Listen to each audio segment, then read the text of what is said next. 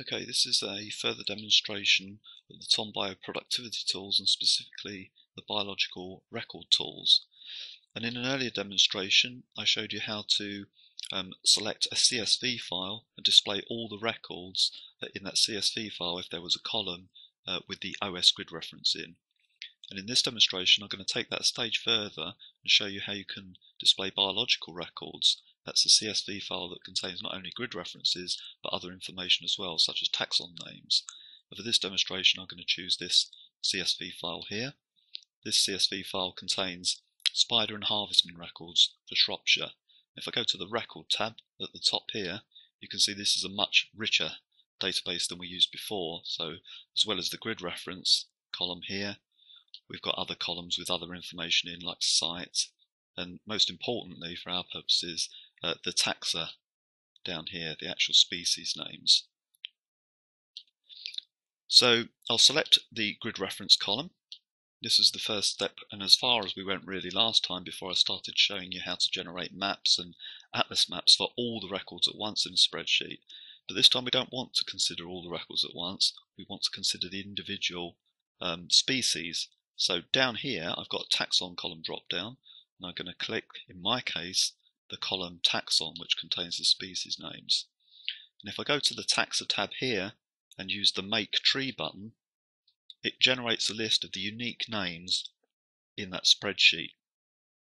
And I can find any particular species I'm interested in, for example, this lace weaver spider here, Anaerobius similis, check the box, and then using the same functions as we did before, I can create maps for it. So here we have a map of Anaerobius similis, this lace weaver spider here for Shropshire. Let's zoom to the extent of that so we can see it a bit better. And if I use the standard QGIS information tool, clicking on the dots, you'll see that those records actually contain all the other information that was contained in the spreadsheet for that actual individual record.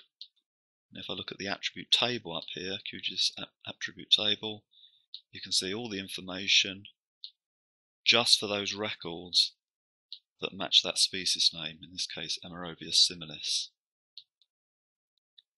If I want to do another one, uncheck that box, click this.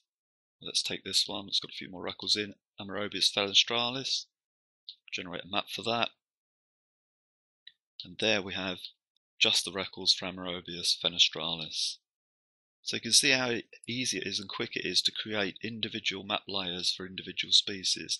And just as before, you can treat these as ordinary map layers, changing the styles, saving them to permanent layers, and so on. So I have complete flexibility about how I treat them here. You're not limited to selecting individual species, so I could create a map, for example, for all the Anaerobius species here by selecting them all at once. Let's delete the other maps that are open, and then clicking the button to make a map. And this is all the Anaerobius species. Now when you select more than one, it gives it a name which matches the name of the spreadsheet, but just because it's an ordinary layer, I can rename that if I want. I could say Anaerobius sp, for example. So it's very, very easy to do, and you have all the functions that you had before. So for example, rather than creating individual points for individual species, I could create a map, for example, tetrad map for Anaerobius similis.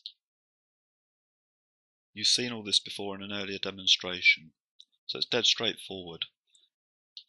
What you have got is another couple of features on the data specification tab to make the organization of that tree you see on the taxa tab different. So for example, my names in this taxon column are Latin binomials, so they can be treated as scientific names, and I can tell the software that by clicking this box here.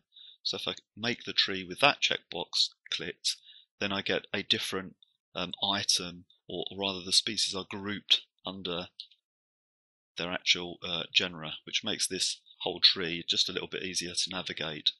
Furthermore, if you have another column which specifies a higher grouping level, for example a family, or in my case an order, I've got both harvestmen and spiders in this spreadsheet, remember, I can select that column, make the tree again, and then they're organised at a higher level according to the value of order. So these are all the harvestmen, the Opiliones, again grouped under the different genera.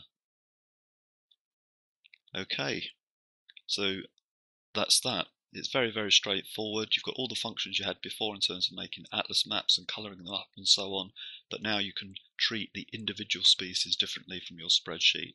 And in the next demonstration, you'll see ways of making that process really quick if you want to do it as a batch process. So for example, to create a map for every single species in that spreadsheet without having to do it manually. And you'll see that in the next demo.